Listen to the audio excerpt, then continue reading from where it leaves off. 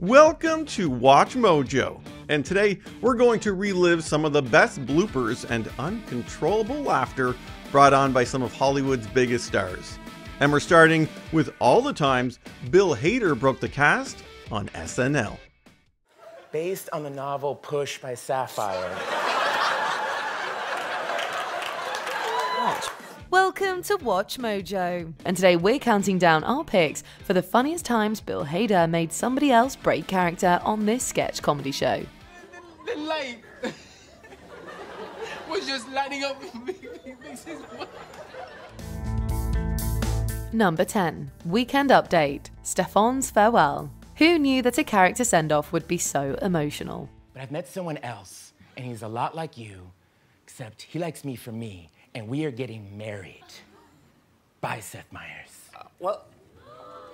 The original ending to Stefan's arc is a dramatic conclusion for a beloved character. It's also a chance for Weekend Update host Seth Meyers and Bill Hader's character to finally come together as a couple.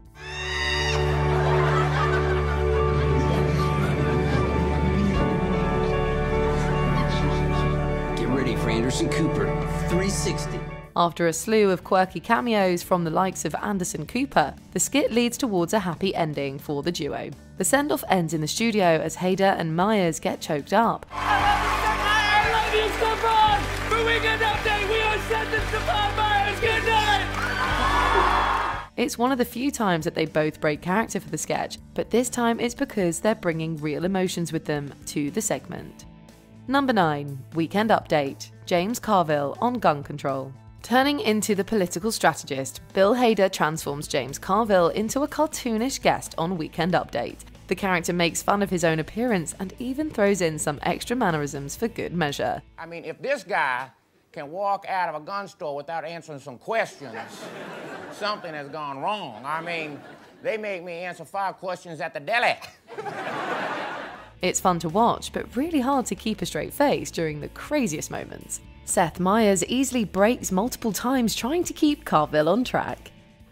And don't get me wrong, Seth, I like ghosts. You do? You like ghosts? Yeah. My Grammy Carville is a ghost who never leaves my side. Ain't that right, Grammy? Hader takes the role even further as he uses his surroundings and even brushes up against his co-star. Naturally, this gets Meyers giggling again in a great showcase for a hilarious performance. And I'd sneak in. Now, how would you sneak in?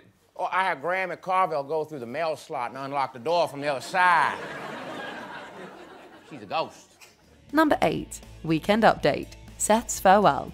As if to return the favour of sending Stefan off in style, Bill Hader came back in character to help celebrate Seth Meyers' final Weekend Update appearance. Couple of friends wanted to stop by and say something.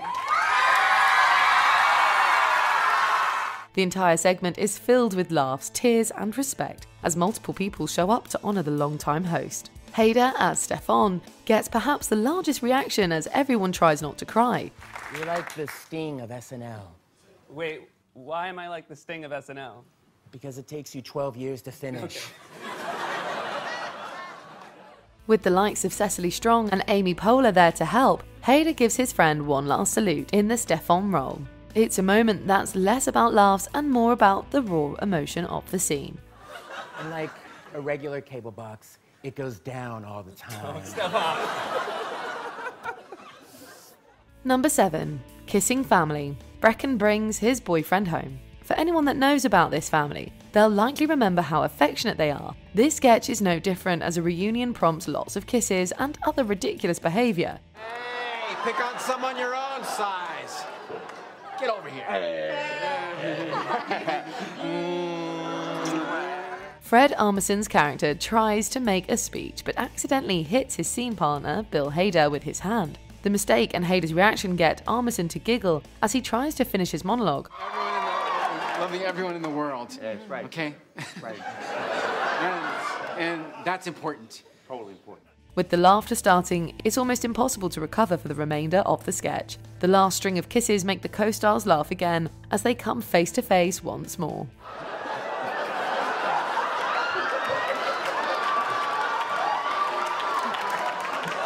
Number 6. Weekend Update. Stefan on St. Patrick's Day. On certain occasions, Bill Hader has returned to host SNL and reprised his role as Stefan. This also means that he has new Weekend Update presenters to work alongside. Connor, Percy, it's nice to be here. Thank you, Stefan. For this version of the skit, the crazy correspondent bounces jokes off Michael Che and Colin Jost, roasting the two with off-color lines. The character makes them laugh with his absurd humor. Moonlight, La La Land, you're both right. Hader proves that he can also work with anyone while in the classic wardrobe and haircut. Making his co-stars chuckle at his odd club details, the comedian never ceases to make anyone around him happier. Wait, isn't a closer look Seth's thing? Oh, Seth and I are versatile. Some nights I do it and he's under the desk. It's Stefan, everyone! Number 5. Hollywood Dish with Scarlett Johansson. Making fun of press junkets, Hollywood Dish puts Bill Hader and Kristen Wiig together as a pair of eager journalists. They question Scarlett Johansson with a number of softball questions until they try to get more juicy details out of her. It was magical, I want to do it all over again, I'm sorry, is there something wrong? Oh, no, you're doing fine. We just don't want to ruin your audio. Yeah, we can't make sounds when you talk. With each question, the duo's reaction also becomes more and more crazy. This prompts Hader to do a spit take directly into Wiig's face. Naturally, this breaks her up before she has to deliver her next line. I just don't watch a lot of reality television.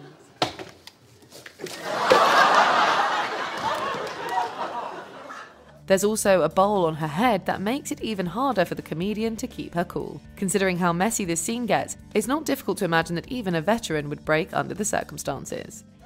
You have great skin. What is your secret? Number 4. Ronaldo and Alexi. This might be the most famous train wreck from Bill Hader's time on the show. Red wine. And you know what the label's saying? Van Buren Estate? yeah, Van Buren Estate. You got the same thing? Yeah, I got the same thing from him. Never making it to air, this dress rehearsal performance is a beautiful encapsulation of his chemistry with Fred Armisen. They both play doormen with outrageous accents that love to chat up the residents. When Armisen tries to tell a story, he starts to break down with laughter. The light was just lighting up. So Santa Claus was using his brain. You like that story? This quickly derails the sketch and keeps both performers chuckling for most of the runtime. Hader doesn't fare well with his own Christmas tale either, almost breaking Vanessa Bayer along with his other scene partners. Even if there aren't a ton of jokes, there's definitely a wild energy that's contagious enough to get both guys to crack up. The kids, they take him out into the sun, and Frosty's like, wait, no, I made it snow. Don't do this, I was good right here. And then he melts and he dies, the end. Number 3. Girlfriend's Game Night. What should have been a normal game night turns into a wonderfully awkward discussion about pregnancy. You couldn't ask for a better premise, but somehow the writers make it even better with the inclusion of Bill Hader's character. The older man Horace has a wheelchair and seems to run into everything. Oh, yeah. My cards are terrible. Oh, yeah. Making for a beautiful disaster, the chair sets up an accidental gag where Hader wheels into the table and his co-stars. Slow, Horace. Horace.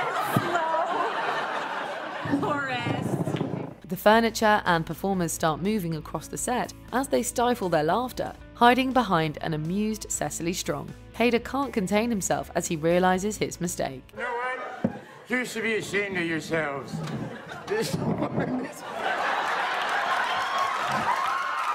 Number 2. Weekend Update. Stefan on spring break. During his earliest years as Stefan, Bill Hader developed great chemistry with Weekend Update host Seth Meyers. This back and forth makes for some killer reactions from both performers. If you liked Russell Crowe in Les Miserables, you might want to hear Jasper the Gorilla pass a kidney stone.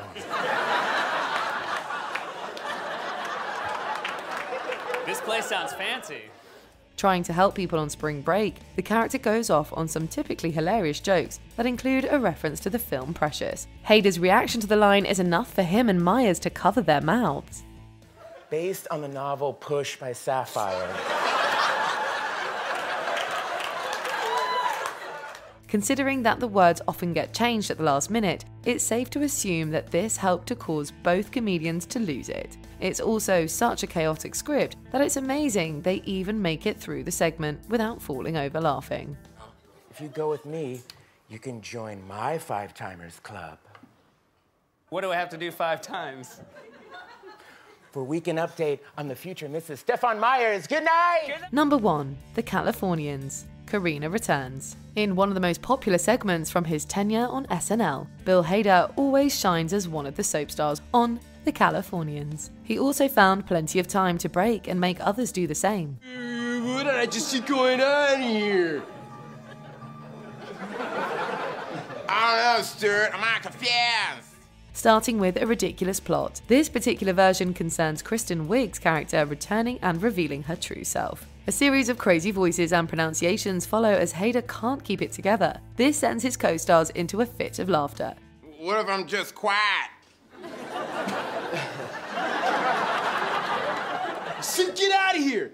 Just get on the 5, go up to Magic Mountain, get on Riddler's Revenge, and never get off! Not only does Wiig lose it, but Fred Armisen also cracks under the absurdity of this story. The entire scene plays out like an inside joke with friends who can't stop giggling.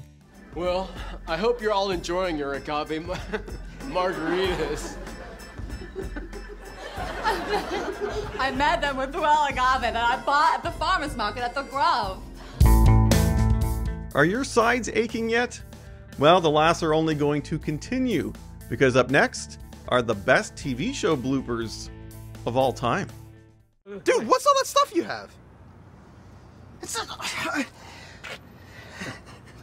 Welcome to WatchMojo, and today we're counting down our picks for the most hilarious blunders from beloved TV shows. The hell does that mean?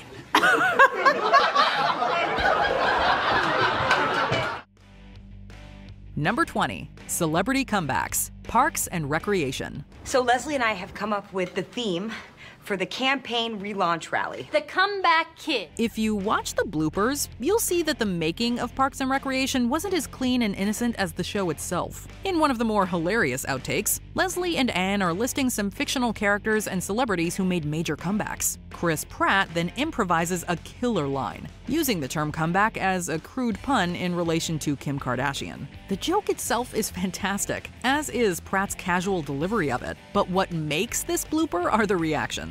Aubrey Plaza smacks him on the shoulder, Nick Offerman doubles over in laughter, and Rashida Jones simply facepalms.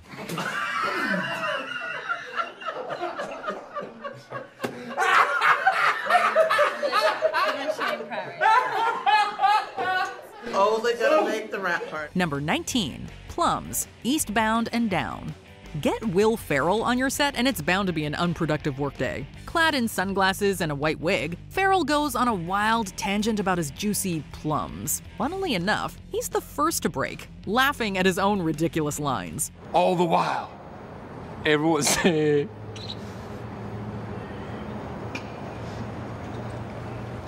Meanwhile, Craig Robinson stands beside him giggling away, clearly unable to keep a straight face. But this is just the beginning. The actors eventually lose all composure, and Ferrell can barely get through a sentence without smirking or breaking out into laughter. The director eventually yells cut, his actors having clearly been taken by a fit of the giggles. I can feel the tension in the air.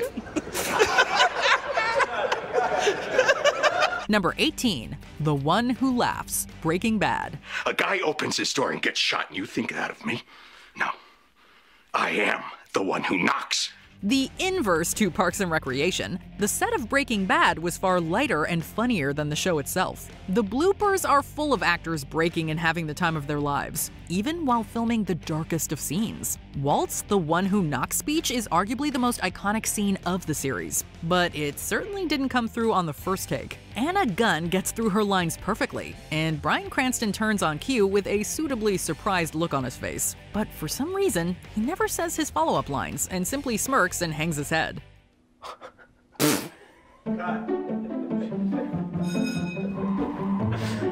That scene is Emmy-worthy stuff, yet here's Cranston acting like he's on the set of a comedy. Number 17, The Douche Zombie, How I Met Your Mother.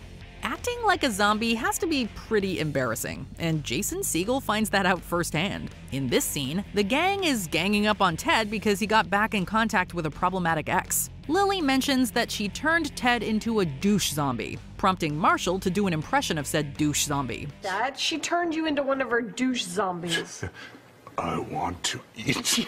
In the blooper, Segel gets out 5 words before laughing. Well, more like 4. That 5th word came out as more of a squeak. Segel and the rest of the cast then get a major case of the giggles, with Segel even crying and breaking out in a literal sweat. Jason, you got tears in your eyes, honey. You gotta wipe it off. You're sweating. Okay. I look normal, right? Number 16. Whitney Houston is dead? The League. While more of a cult classic, this show stars some major names, including Mark Duplass, Nick Kroll, and Jason Mantzoukas. The latter two are at the heart of this darkly comedic blooper, which sees Mantzoukas grieving the late Whitney Houston. Rafi doesn't know that Houston has died, and acts surprised when he learns the truth from Rodney. R.I.P. What? Come on. Everybody hates us. Come on. I know. I'm sorry. We're so sorry, everybody. Kroll continuously breaks from Mantzoukas' exaggerated reaction, and the latter hilariously scolds him for it. Kroll eventually leaves his chair and goes to stand by the bookcase, mostly so he doesn't have to look at Mantzoukas. But this does not help, and the results are comedic gold. What? Oh, no! Oh, my God! Whitney's dead? Oh! How's my... I can hear you laughing at... Number 15. Hitting the Egg. MASH. A revolutionary bit of television, MASH is a hilarious medical comedy about surgeons in the Korean War. Alan Alda stars as protagonist Hawkeye Pierce, who, in this scene, is tasked with squashing an egg. In the completed scene, Alda simply smacks the egg inside the food tray. All right, that does it. The irresistible force is about to polish off the immovable object. It doesn't go as smoothly in this blooper. No, it's actually a complete mess. Alda accidentally hits the tray while moving to smack the egg, sending its contents flying everywhere. This causes Mike Farrell to fall to the ground in laughter, and he ends up taking the whole table with him. The irresistible force is about to polish off the immovable object.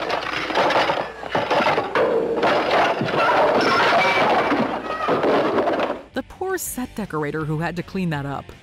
Number 14. Riffing on Batman. Community. Since you're a big bat, can you turn into a tiny vampire? Anytime, anyplace. One of the sitcom's big draws is the friendship between Troy and Abed. And as this blooper proves, Danny Pudi and Donald Glover had just as much chemistry as their fictional counterparts. Pudi, dressed in a ridiculous Batman costume, is asked various personal questions by Glover. This entire bit was clearly improvised, as both the questions and answers are different every time. The two actors are having the time of their lives, and the camera just stands there and rolls as they riff on the bit. We're glad it did, because it resulted in blooper magic. Hey, can I ask you something I always wanted to ask the real Batman? Yeah. Why are your movies so good? It's not funny. Number 13. Caught in the Act. Extras. To be honest, we don't know how Ricky Gervais gets through a scene. As fans of his work will know, he's always laughing and acting the goof on set, especially with his creative partner Stephen Merchant. In this scene from Extras, Andy Millman catches his agent in the act, resulting in a terribly awkward silence and a rather uncomfortable conversation. Gervais and Merchant had a heck of a time getting through this one, resulting in a brilliant string of bloopers. Right. Hello. Gervais's sets always seem like a good time, and we would have given anything to be there on that day.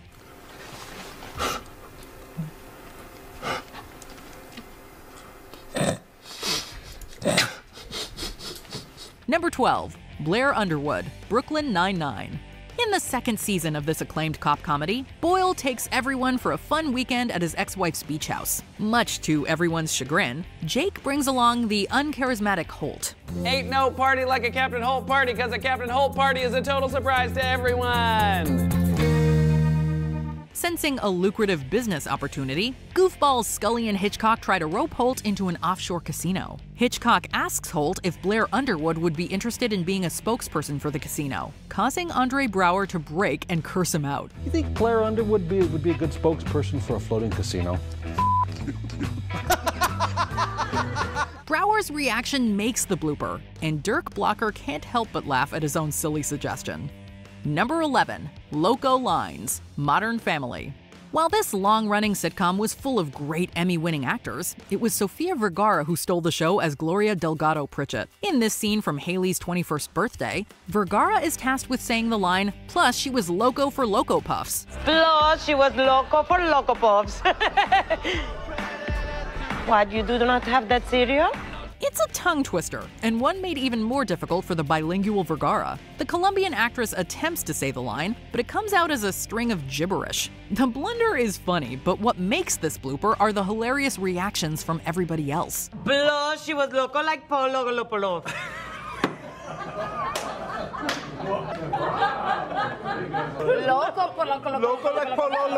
No one can believe what they just heard, and they all react in complete befuddlement. Even the crew can be heard laughing. Number 10. The Ballad of Roberta Bondar, Letterkenny. A beloved Canadian comedy, Letterkenny has drawn acclaim for its colorful characters and fantastic scripts that keep the wordplay coming at a rapid clip. One of the show's best scenes is a 7-minute story about Canadian astronaut Roberta Bondar. Pull his space pants down. I'm sorry. We'll get her. By the looks of the bloopers, this scene was almost impossible for Jared Keeso and Nathan Dales to get through. The two keep cracking up throughout the story, with Dales laughing off to the side and Keeso ruining his speech with fits of giggles. It was all too much for the director, who eventually called for a cut and a break. Good idea. Yeah. Number 9. Betty White's dating profile, Hot in Cleveland. Working with Betty White must have been a real treat. I signed up when my bender was over. I signed up when my bender was over. Not just for her professionalism, resulting in 5 primetime Emmys, but because she was so stinking funny. Hot in Cleveland was a late career surge for the iconic actress, in which she played a caretaker named Elka. In Season 2's Bad Bromance, Elka reveals that she's on a dating website under the name Bender Over. So named, of course, because she signed up after her bender was over. Duh! This line really tickled White, and it took her multiple takes to get right. At one point, she even starts slapping herself in a desperate attempt to knock the giggles out. It didn't work. I signed up when my... I signed up when my... Number 8. Spanking, The Big Bang Theory. Oh my.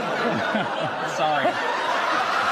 In The Fish Guts Displacement, Amy lies about being sick and earns the ire of her boyfriend Sheldon. To punish Amy, Sheldon decides to spank her. Amy loves the idea, and she even plays some music to help get her in the mood. Of course, Sheldon doesn't understand. By all accounts, this was a horribly awkward scene to film, and you can tell by the reactions of Jim Parsons and Mayim Bialik. It seems especially hard for Parsons, who appears rather uncomfortable having to actually spank Bialik, who is draped across his lap. The poor guy keeps awkwardly laughing, and the time between spank and laugh gets hilariously shorter as the takes pile up. Action. Oh, I'm sorry. Number 7. Ashton Kutcher bangs his shins. That 70s show. Ashton Kutcher got his big break playing Michael Kelso, a lovable stoner doofus who is more than a little clumsy. It didn't take Kutcher long to prove himself a master of physical comedy. You know what else we should do? Not get any presents. The show's 12th episode is a Christmas special, and Eric's older sister Lori comes to visit. She attracts the attention of Kelso, who excitedly leaps over the basement couch in order to speak with her. Kutcher did this stunt for real and ended up slipping on the blanket, sending his shins directly into the hard table.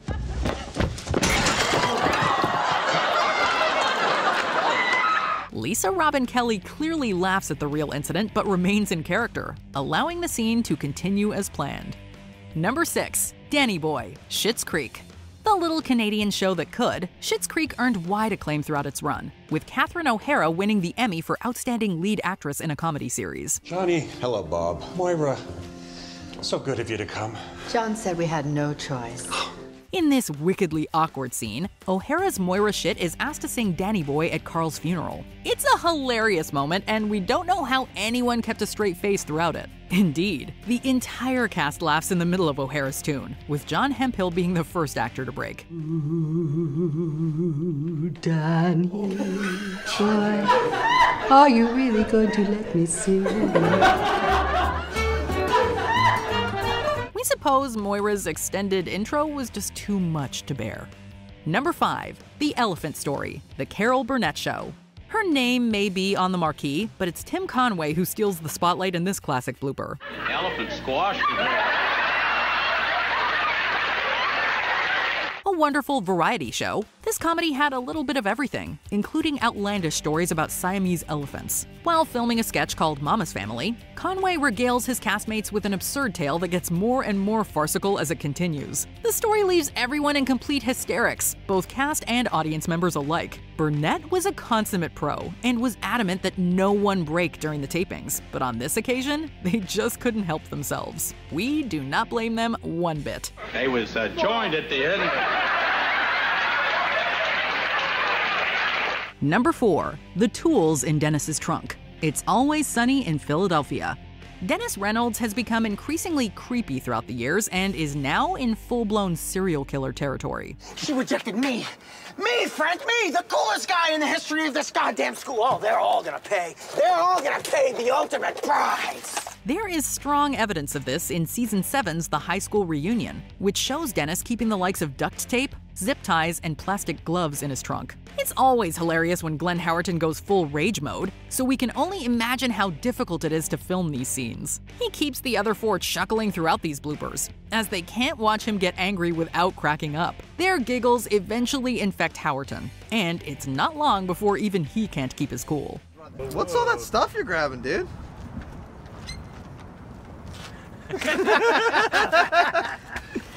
Number 3. David Schwimmer plays the bagpipes. Friends.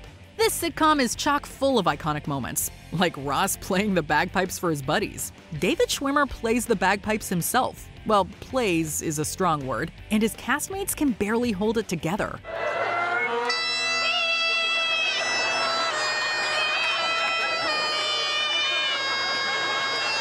Everyone breaks once Lisa Kudrow starts screeching along, with Jennifer Aniston putting her head back and Schwimmer being unable to continue. In fact, this scene was so much fun to shoot that even the finished version is not without flaws. In the episode itself, Aniston can be seen covering her face and giggling once Kudrow joins in, and at one point, she even glances directly into the camera. It's probably a miracle they got the scene done at all, so we'll take it.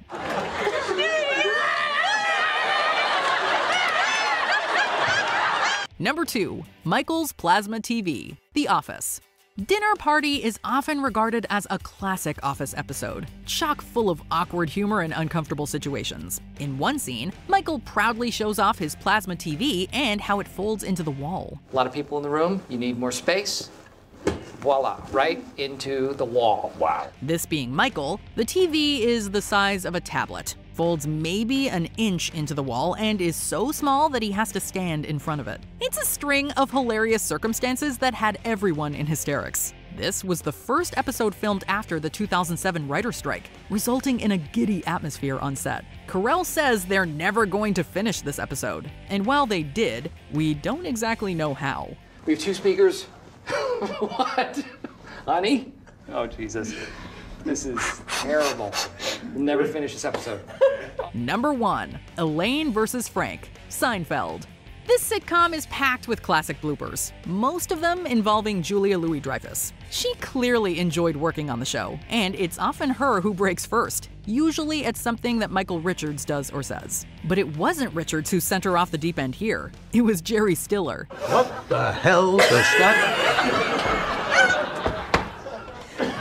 Come on, okay, let's go. Stiller himself never breaks, aside from the odd smirk. But Louis-Dreyfus could not get through this scene if her life depended on it. She continuously chuckles at Stiller, finding his line delivery just about the funniest thing ever. And frankly, so do we.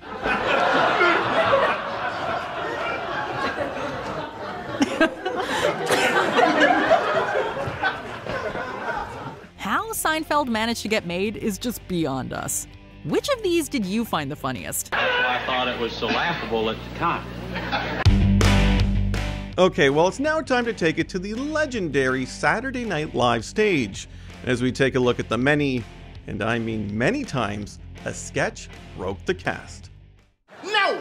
You do not interrupt one of Gambling stories! Welcome to Watch Mojo, and today we're counting down our picks for the top 20 SNL sketches that broke the whole cast. Okay, okay, Lisa. Okay. For this list, we'll be looking at the best sketches from Saturday Night Live that were so funny, many or all of the cast members couldn't keep straight faces. Number 20, Cast List. This sketch, which was cut for time, sees a group of excited teens awaiting the posting of the Bye Bye Birdie cast list by their theater teacher, Will Ferrell's Mr. Koenig. I see the sharks are circling the boat. Oh my God, so funny, Mr. Koenig. Shut up, Beth. The whole cast energy perfectly captures the theater kid wanting to know who gets which part energy of every high school ever. Mr. Koenig's imperious attitude and vague hints about who may or may not have gotten a part are also pitch perfect. Miles, would you kiss a girl with tongue if the role required it? I know your family is the difficult kind of Christian. However, when Ferrell steps in front of the list to block it from view, practically everyone gets the giggles. Back up, please! Back up! Please. What are you doing? And they have a hard time shaking them through the rest of the sketch. We were already laughing, but seeing everyone lose it never fails to take us out. Number 19, Gap's Girls at the Food Court. The Gap Girls, played by Chris Farley, David Spade, and Adam Sandler, appear several times during the show. You guys have been watching too much court TV. I know. Have you been following the Menendez trial? However, this occasion sees the trio frequently struggling to hide their laughter. Their use of 90s Valley Girl speak is hilarious throughout, but there are a few moments in particular that cause them to break. The first is after Farley drops the falsetto and tells Spade's character Christy to lay off of him about eating all the fries. I thought you were trying to lose weight. Lay off me, I'm starving! The next major break is when Sandler's Lucy gets emotional over Christy's boyfriend treating her badly. I hate to see this happen to you! You're my best friend! They may be interested in hot goss, but the Gap Girls' giggles are even hotter. Number 18, New Military Weapon. The United States military is always looking for the next big thing, and this sketch sees a bizarre new asset that they're developing. My orders in heading this project were clear. Make America the technological leader in the battlefield.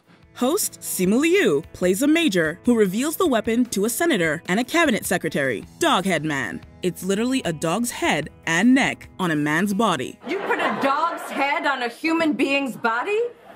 Dog's head and neck, ma'am. The real pup's adorable, and its shenanigans lead everyone, particularly Cecily Strong and Mikey Day. Not only would Doghead Man have taken Bin Laden out, he would have eaten him too. Who's the scientist in charge of it, to break at some point. While the moral and ethical implications are horrifying, as a sketch, the results are undeniably cute and funny. Number 17, Cork Soakers. At a winery in Italy, a group of tourists are shown around. This is where the final step in the bottling process happens, where we prepare all the corks for all the bottles of Brunello that you saw earlier. Any questions? The two owners, played by Jimmy Fallon and Horatio Sands, introduce them to a special part of the process, cork soaking. The suggestive-sounding words are used liberally throughout for one of the most innuendo-laden sketches ever made. As we like it to say, cork soakers are born, not made. Amazingly, Fallon isn't the biggest offender here. Instead, it's host Janet Jackson, who can barely make it through her lines without breaking, though she's not alone. So does your wife like soaking cork? And given the elaborate and hysterical puns, we really can't blame her. We'd be real cork soakers if we did. Number 16, Scared Straight.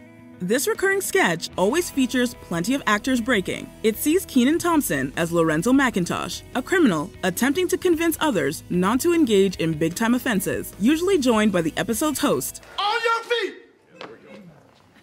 Now sit down! However, Thompson's up-close and personal approach, as well as Lorenzo's use of movie plots, frequently leads his audience laughing instead of being frightened. Okay, that's definitely E.T.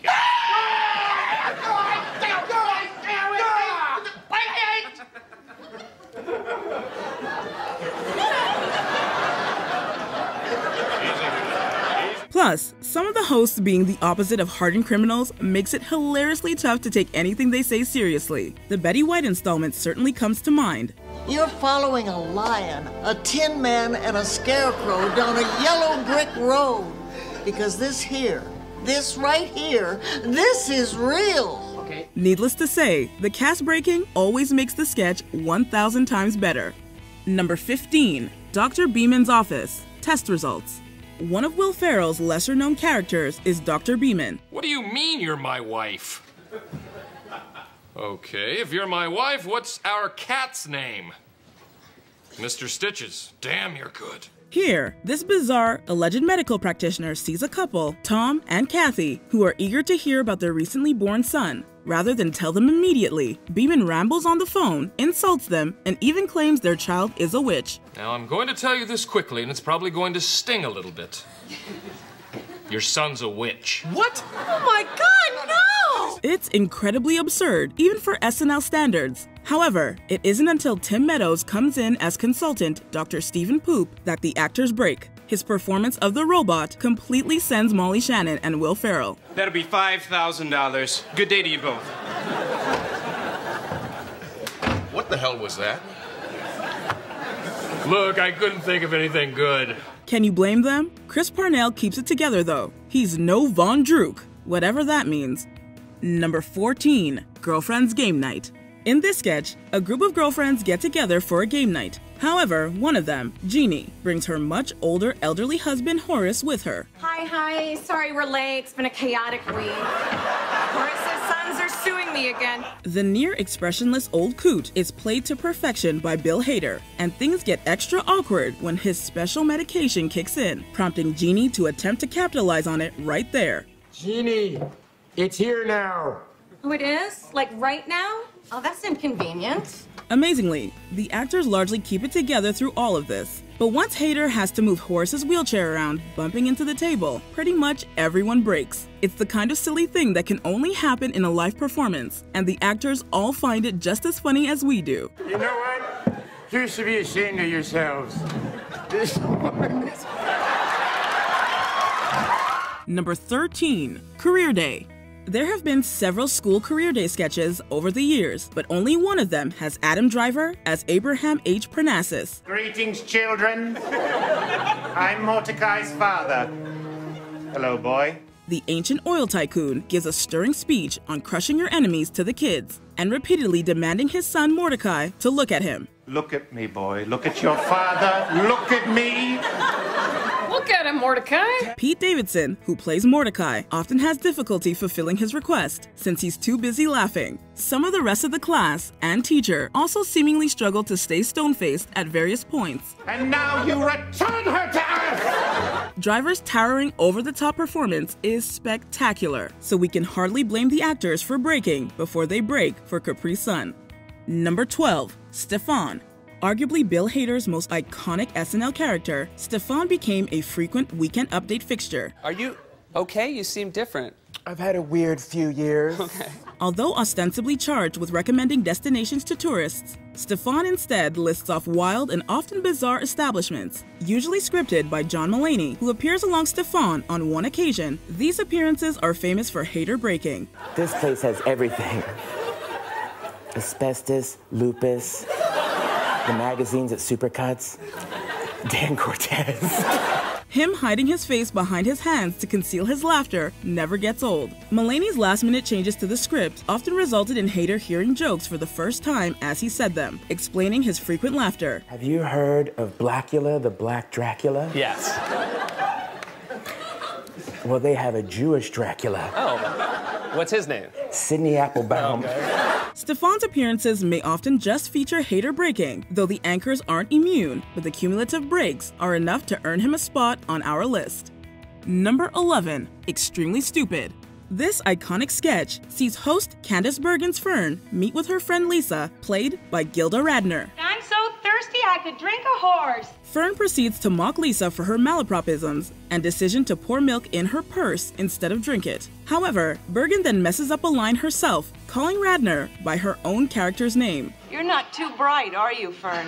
I mean... This makes Bergen lose it entirely, unable to contain her laughter as Lisa does a PSA in defense of stupid people. Radner largely does a great job staying collected, with Lisa's smile arguably helping her out. But Bergen is half the sketch's cast, so it counts. Extremely stupid people are discriminated against all the time. And I should know, and so should Fern, because we are extremely stupid people. It just goes to show that whether you're extremely stupid or just play dumb on TV, you're bound to find this one funny. Number 10. Jeffries with Sean Hayes. This early 2000s sketch sees Sean Hayes and Jimmy Fallon as two workers at a fashion store called Jeffries. Look, we don't carry diesel. We work at Jeffries. We read Italian Vogue. It's our deal. I don't come to where you work and knock the corn dog out of your hand. Rather than assist their customers, the duo instead spends their time lobbing insults at their choice of clothes. Hi, I'm looking for a sweater for my boyfriend. Really? Well, if you wanted to match your outfit, I suggest you try a Hallmark store. While Fallon gets the giggles at Horatio Sands' comebacks, both of them lose it when their supervisor, played by Will Ferrell, rolls up. Okay, you guys.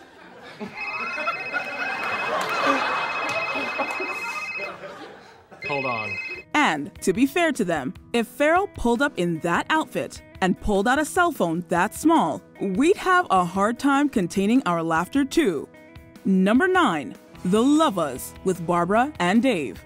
This entry in the recurring sketches featuring Roger and Virginia Clarvin, better known as The Lovers, sees the couple in a hot tub, joined by a man named Dave, and later by their friend, Barbara Hernandez. Hey, remember the first time Roger and I made love? Yes. Yes, we had pulled over after a long Sunday drive. Roger led me to a clearing, laid me down upon a bed of fresh meadow grasses. Like most of their scenes, this one has the couple speaking in bizarre accents, making wildly sexual small talk with a stranger. And of course, while Jimmy Fallon will laugh at the drop of a hat, the fact that Will Ferrell was reportedly doing things with his foot under the water probably didn't help Fallon stay in character. Dave. David. His laughter is infectious, and soon enough, the Lovers and Barbara are giggling too. We always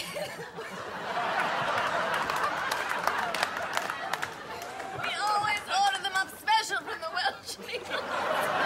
And isn't laughter a true expression of love? Number 8. Matt Foley, Van, Down by the River. When a father and mother discover their children, Brian and Stacy, have been doing drugs, they hire Matt Foley, a motivational speaker, to talk to them. Enter Chris Farley at the top of his game. First off, I am 35 years old, I am divorced, and I live in a van down by the river.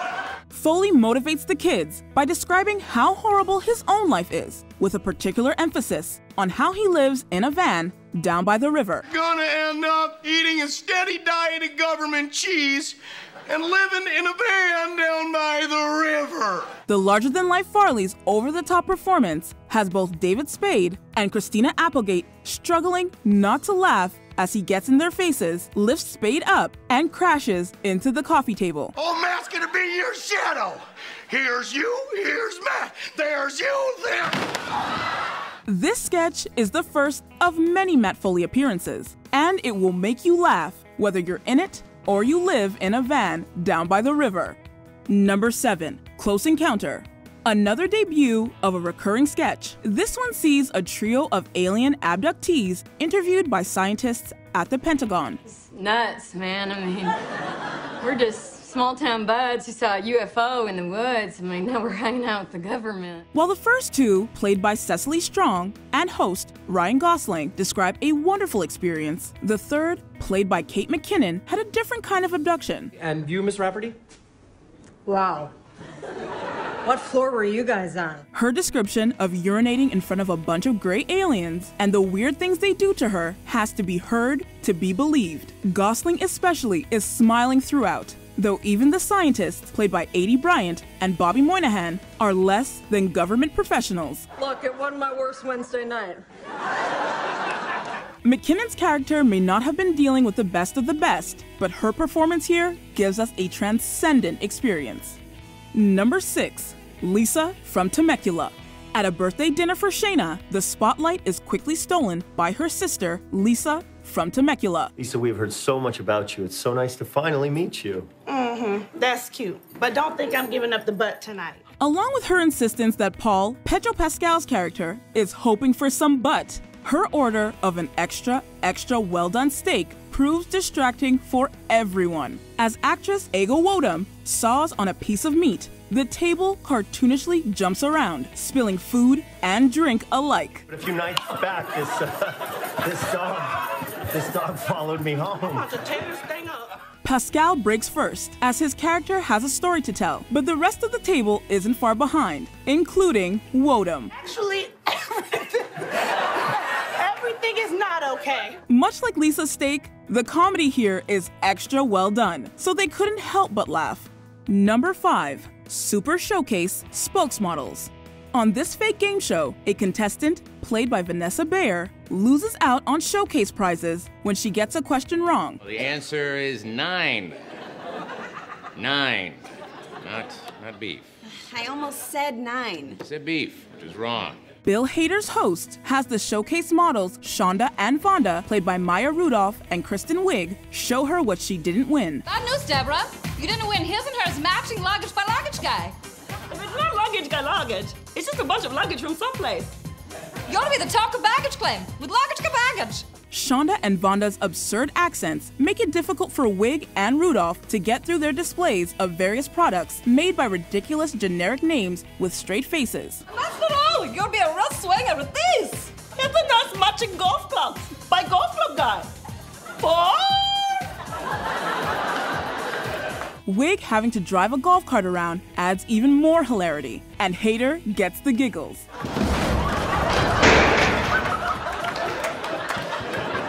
That wasn't supposed to happen. Only Bayer keeps it together. Sounds like she could use some laughs by Laugh Guy. Number 4, Gus Chiggins, Old Prospector.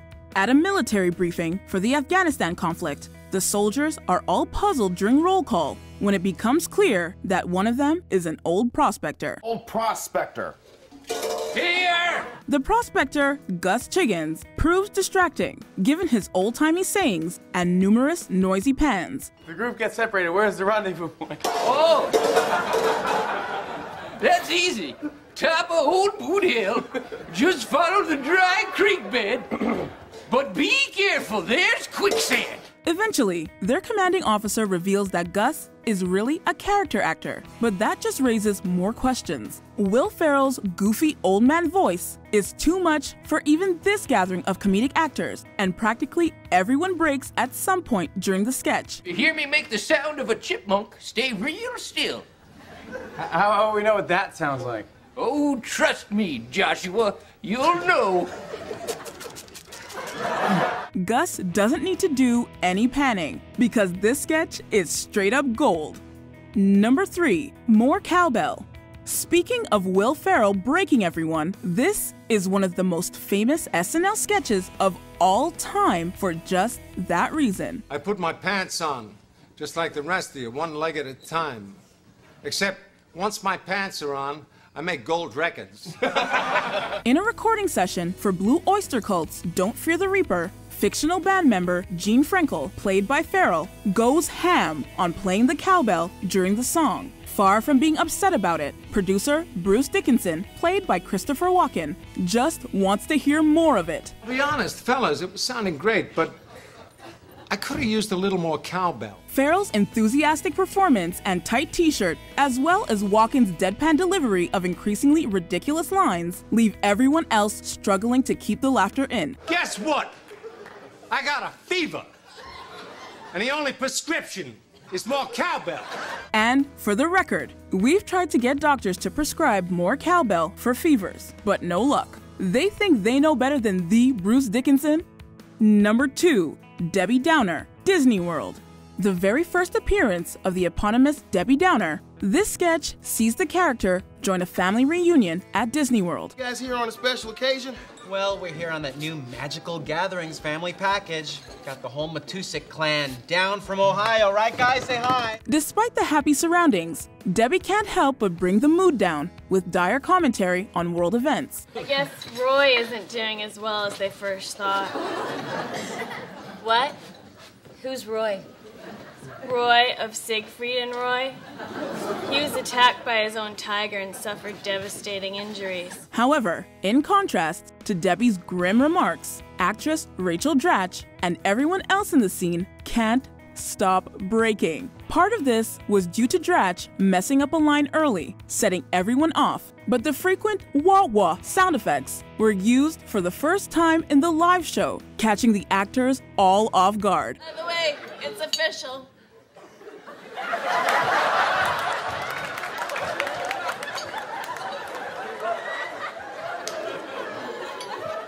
can't have children. Host Lindsay Lohan claims she ran off stage because she couldn't keep it together. We can't blame her. Number 1. The Californians. This recurring soap opera sketch is guaranteed to have multiple actors break character. Devin? What are you doing here? The over-the-top drama of soap operas, paired with dialogue mostly centered on Southern California's roads and freeways, which is delivered with nearly incomprehensible Valley Girl accents, is a recipe for hilarity. I tried to go through to Westwood, but my GPS put me on Beverly Glen, and I didn't want to end up in Encino. The sketch's most recurring actors, Bill Hader, Kristen Wiig, and Fred Armisen, are the most frequent cast to break, though they're far from the only ones. And everyone, just help yourself to some dried apricot. Just seeing them make goofy faces in the mirror is enough to get us rolling, so it's impressive they make it through any of the dialogue. No one will ever be able to match Robin Williams' lightning wit, and so it's no surprise that he often had the whole cast in fits of laughter. She woke up and got like, oh, was that you? I said, yeah. Welcome to WatchMojo, and today we're counting down our picks for the funniest moments when Robin Williams induced unscripted or unplanned laughter from the cast and crew. Well, surely you must be the Son of God. Number 10. Cracking Up with Philip Seymour Hoffman, Patch Adams. A seasoned pro of the screen, Philip Seymour Hoffman starred in many notable dramas and even won the Oscar in 2006 for playing Truman Capote. I'm so sorry. I've been away. Point is, he doesn't seem like the type of actor who would break easily. Yet he and Robin Williams were having the time of their lives on the set of Patch Adams. Hi, Patch Adams. Mitch Roman. To Georgetown University. I was awarded the William F. Thompson Scientific Achievement Award. Hoffman and Williams just can't seem to get through the scene in which Mitch introduces himself to Patch. They incessantly giggle like a couple of teenagers on a mind-altering substance, and they can't make it 2 sentences without breaking. I was awarded the William F. Thompson Scientific.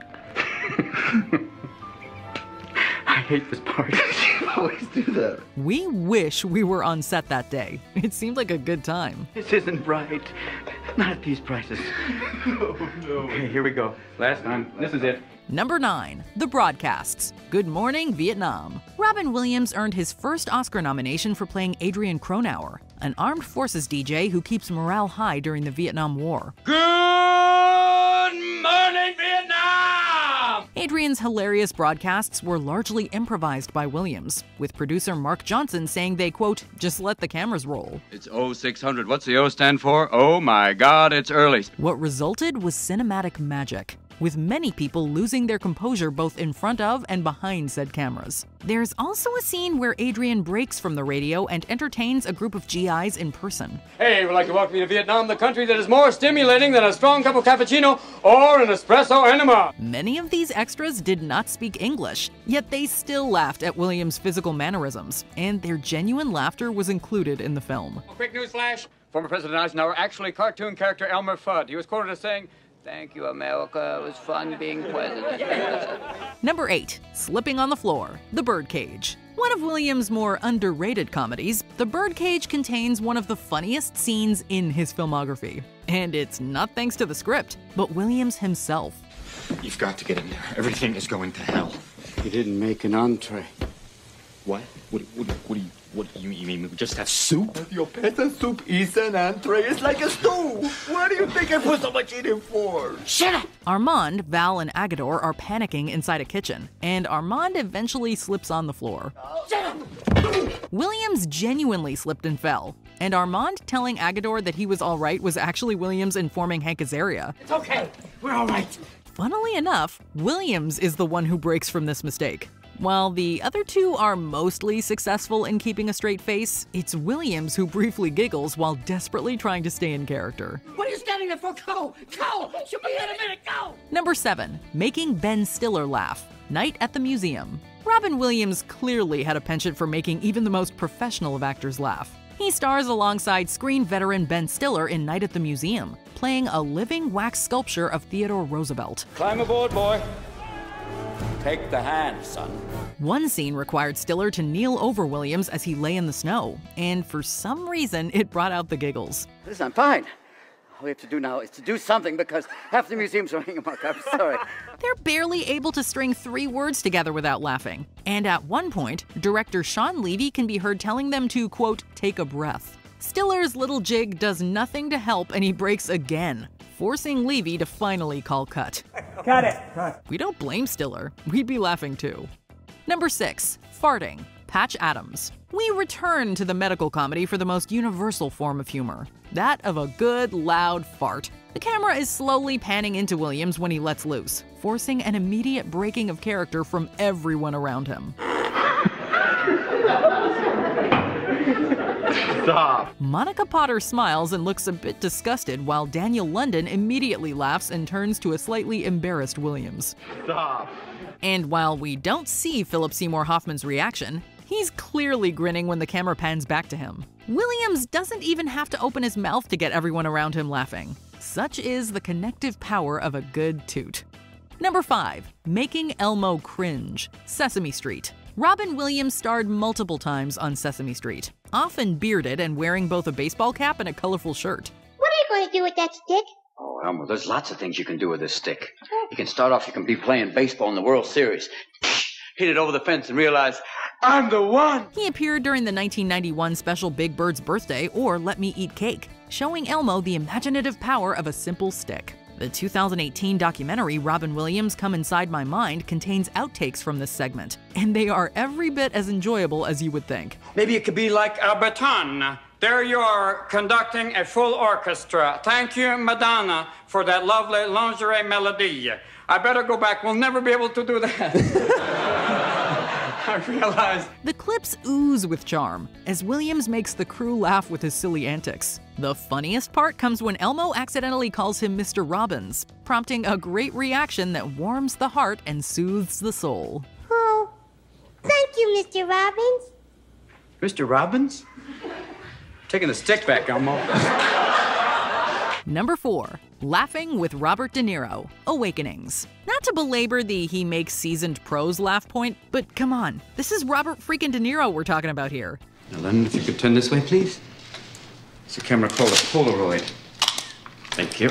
In fact, De Niro earned an Oscar nomination for playing encephalitis patient Leonard Lowe, proving that he was at the top of his game on set. Yet he couldn't help but laugh alongside his co-star. Williams stumbles during one scene, leading to a prolonged joke in which he starts doing another voice. It's an idea before it's time, but let's try it. I've wanted to talk like this for the entire movie.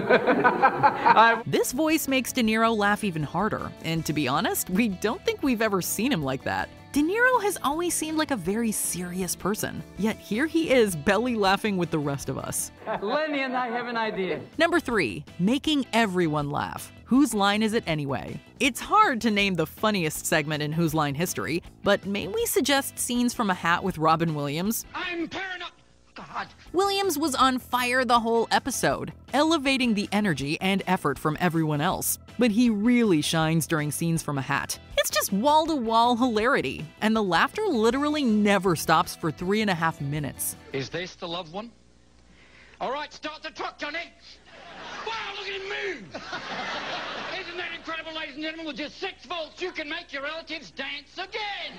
The audience is clearly having the time of their lives, and the other performers are often doubled over in laughter. Even the inscrutable Colin Mockery laughs on more than one occasion, even though he's the one usually causing the breaking. Oh, to have been in that audience.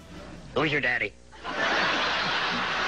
Number 2, Stuck in the Floor, Jumanji. 90s kids may remember the visual of Alan Parrish being stuck in the wooden attic floor, the unfortunate result of playing the titular Jumanji. That was very quick thinking. Sarah and I would like to get out of the floor. Even having his face stuck inside a prop floor isn't enough to stop Williams from bringing the heat. Bonnie Hunt gets the giggles acting alongside Williams' face, and frankly, we don't blame her. It'd be quite hard taking that visual seriously. Do I have that effect on you? No. What? It's something else. What is it? Nothing. It's not Catholic, is it? No, it's nothing to do with a dead relative or anything. It's just... Williams keeps the laughs and smiles coming, making jokes about religion, crafting stupid puns, and screaming in her face for no reason. What? Just felt I should do that. And yes, just like Patch Adams, there's even a fart. Hearing voices. It's okay, I just farted. Let's do that one again, okay? The farting part. Number 1, The Fart Story, Good Will Hunting. Okay, so Robin Williams clearly had a thing for farting. Even a comedic genius such as him found value in it. My wife used to fart when she was nervous. Good Will Hunting is one of Williams' most serious roles, playing the grieving Sean McGuire. But he still finds time to squeak in a good fart joke. She used to fart in her sleep. Sean tells Will a funny anecdote about his late wife tooting in her sleep, and the entire bit was ad-libbed by Williams. One night it was so loud it woke the dog up. Will's reaction is genuine laughter from Matt Damon, and legend has it that the camera operator also chuckled, causing the screen to subtly shake. Not only is the speech hilarious, it also adds a beautifully and oddly touching dimension to Sean's character. Such was the genius of Robin Williams. Those are the things I miss the most. What joke had you laughing the hardest? Quite something very, very amazing, really funny. Will Ferrell has an irresistible charm that audiences have flocked to for decades now. And you just know that he's had his fellow castmates in stitches. Well, here's the proof. Do I amuse you? Welcome to WatchMojo, and today we're counting down our picks for the most gut-busting moments when Will Ferrell brought about unplanned laughter from the cast and crew. Oh, cinnamon and gravy. Number 10, Oversharing at the Dinner Table, The Other Guys. If you ever thought that Will Ferrell might be actively trying to make his co-stars laugh, you're not wrong. Exhibit A, this dinner scene in the action comedy film The Other Guys. When Ferrell and Eva Mendes's characters have Mark Wahlberg's Detective Terry over for dinner, the conversation takes a hilarious turn. Ferrell decides to discuss a medical procedure Mendes's character had. It's here that he throws out a hilarious bit of information, that the doctor working on her compared the experience to, quote, operating on a German Shepherd with hip dysplasia. The doctor said it was similar to operating on a German Shepherd when they have hip dysplasia. The blooper shows that Mendes can't hold it together for long, and we don't blame her. I'm not as professional. I can't do this right now. Number 9, Short Shorts, Saturday Night Live. How hard was it to try not to laugh while working alongside Will Ferrell on a live TV sketch series? Turns out, near impossible. I apologize. Why don't you guys continue the meeting? In this sketch, which took place a month following the attacks on America in 2001, a group of office workers are encouraged to wear clothes showing their patriotism. Of course, Will Ferrell's character takes things a little too far. Emphasis on the little. The US of A is the greatest country on the face of the earth, and for that, I will make no apologies. It's said that Ferrell made the decision to make his short shorts even shorter, going into thong territory right before airtime. This bit of improvisation took his castmates by surprise and had nearly everyone holding back their laughter. Here's the situation.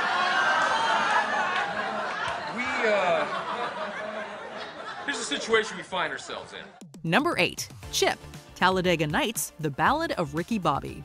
What is it about Will Ferrell at a dinner table that's just so amusing? As NASCAR racer Ricky Bobby, Ferrell is full of arrogance and hubris. I had no idea you'd gotten experimental surgery to have your balls removed. He's also got 2 spoiled brat kids. During a particular dinner loaded with branded food from Ricky's sponsors, the kids start to mouth off to their grandfather Chip, played by actor Ted Mason. I threw a bunch of Grandpa Chip's war medals off the bridge. When Gramps takes offense and asks Ricky if he's going to allow this behavior from his children, Ferrell takes the opportunity to join in on the maltreatment. His emphatic Chip completely breaks John C. Reilly. I sure as hell am, Chip! Chip! Surprisingly, Mason remains stone-faced throughout, only adding to the hilarity. Number 7. Majestic Wolf Lamp, Step Brothers. Adam McKay's Step Brothers follows 2 grown man-babies who go from enemies to family members when their single parents marry each other. Will Ferrell and his longtime collaborator John C. Reilly play the colossally immature step-siblings to perfection. You better not go to sleep. As soon as your eyes shut, I'm gonna punch you square in the face. I hope you stay still when you sleep, because I'm putting a rat trap between your legs. Maybe a little too well. During a scene where Ferrell's Brennan shows Riley's Dale one of his most prized possessions, things get super silly super fast. The item is a majestic wolf lamp, and Ferrell riffs on the names of the wolves featured on it. This is Galco, which is Hebrew for kindness. Galco? From throwing out Galco to explaining why the wolf pup is nameless, Ferrell causes Riley to break out into giggles with each take. Pup is unnamed because you can't put a name on the innocence of that face. We're right there with you, John. Number 6. Throw Me Some Chicken, Blades of Glory. In the mid-2000s, Will Ferrell took part in a series of sports comedies, one such being Blades of Glory. Here, Ferrell plays Chaz Michael Michaels, a washed-up figure skater who looks to make a comeback by teaming up with his former rival. Just thought you'd like to see what a skater's body really looks like. Go ahead, drink it in. Don't be shy. Looking's for free. Touching's gonna cost you something. The film's blooper reel is full of plenty of amusing offerings, including one where Ferrell's character goes to exit a scene with Rob Corddry by making a sound effect with his mouth. Of course not. Sorry, I shouldn't do the sound effect. Another sees Will on a treadmill asking for chicken to be thrown his way. Throw some chicken! With his mouth full and more pieces of chicken coming at him, it becomes too much for the crew and they have no choice but to let out their laughs.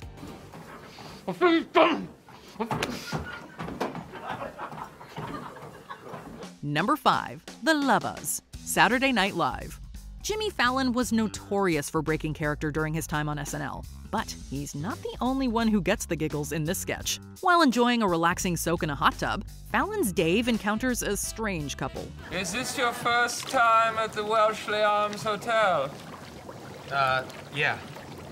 And are you here without a lover? Played by Will Ferrell and Rachel Dratch, the pair begins to speak in odd accents and spew bizarre yet poetic dialogue. Ferrell's delivery is more than enough to send Fallon over the edge with laughter. So much so that he's barely able to get his lines out. Dave. David.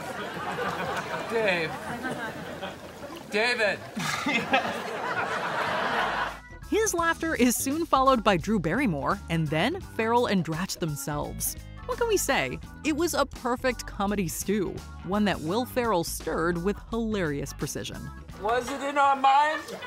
We don't know. Number 4. More Cowbell, Saturday Night Live. This SNL sketch is so iconic, it's widely considered the funniest of all time. And that's saying something. A big part of its appeal is Will Ferrell's hilarious performance. In a recording session of Don't Fear the Reaper by Blue Oyster Cult, Will's character is given free rein to play his cowbell wildly.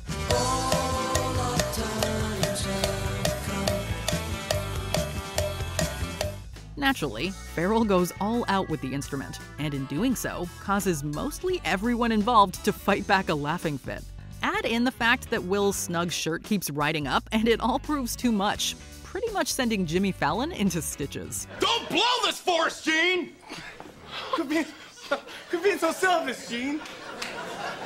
Can I just say one thing? Say it, baby, just say it. I'm standing here staring at rock legend Bruce Dickinson. The cock and a walk, baby. And if Bruce Dickinson wants more cowbell, we should probably give him more cowbell. Say it, baby. And hey, we have loved the sound of a cowbell ever since.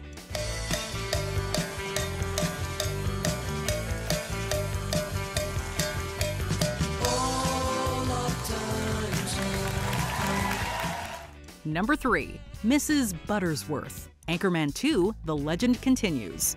In the second installment of the smash hit comedy film Anchorman, Will Ferrell's Ron Burgundy becomes severely depressed after suffering a head injury.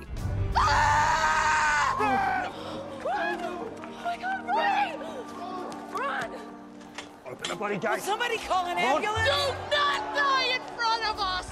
Unable to read the news due to losing his sight, Ron isolates himself in a lighthouse. It's here that he's visited by his former news buds, Paul Rudd's Brian, David Koechner's Champ, and Steve Carell's Brick.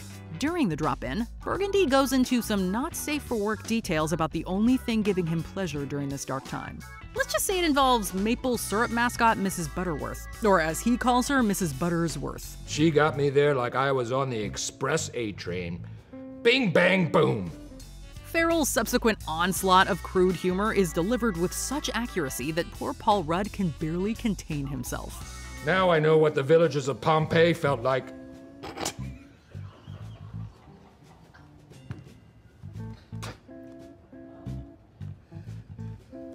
Now I know what those sad villagers of Pompeii felt like.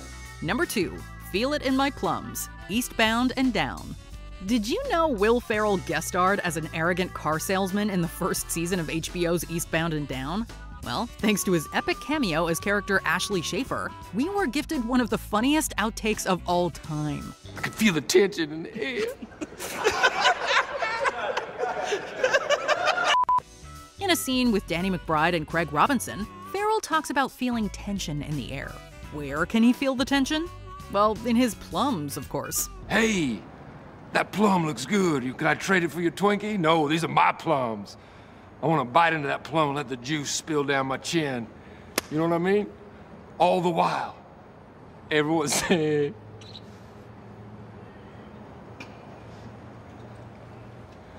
I want the juice to spill down.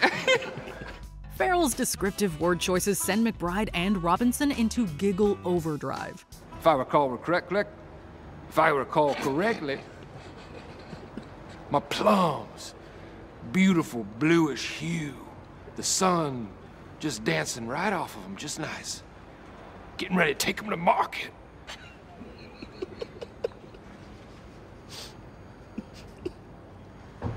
I could feel it down in my plums.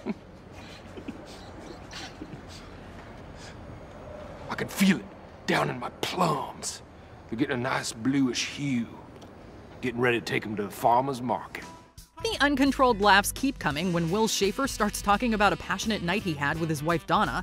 It is the stuff of outtake heaven. He needs to learn the way I learned from my father. The way he learned from his father. Number 1, Gus Chiggins, Saturday Night Live. I'm sorry, the last name again? The last name is Chiggins. C-H-I-G-G-I-N-S. Chiggins.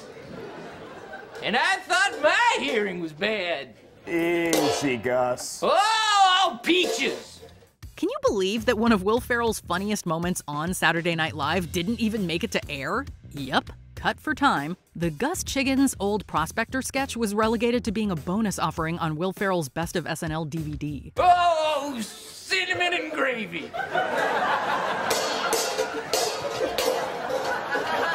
Captain? Yeah.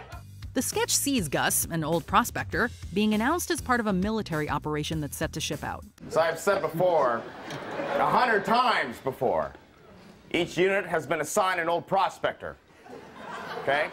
Guys, this is an unconventional war. End of story, no explanation, all right? We're just gonna have to deal with it. Unsurprisingly, the other men have concerns. Will Ferrell's absurd mannerisms and line delivery completely break the cast one by one. It's truly side-splitting stuff as everyone tries to hide their giggles after Ferrell's dialogue. So just follow me and my lantern, all right? And if you hear me make the sound of a chipmunk, stay real still. How will we know what that sounds like?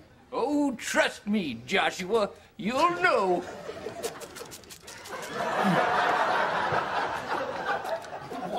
What? Guys, don't look at me. Remember, this is an unconventional war. Of course, there's no stopping the laughs when Will Ferrell's involved. My wife can't have chicken! I stopped eating anything that can talk! But if you watch the show, you would know this. I told you she outgrew these C words. And cut. That was awesome, you guys. Great. Thanks for doing that, guys. Alright, well that's going to do it for this special look at bloopers and all the time someone broke the cast. Hope you enjoyed yourself. I definitely did. I've been Matt from Watch Mojo, and I'll see you next time.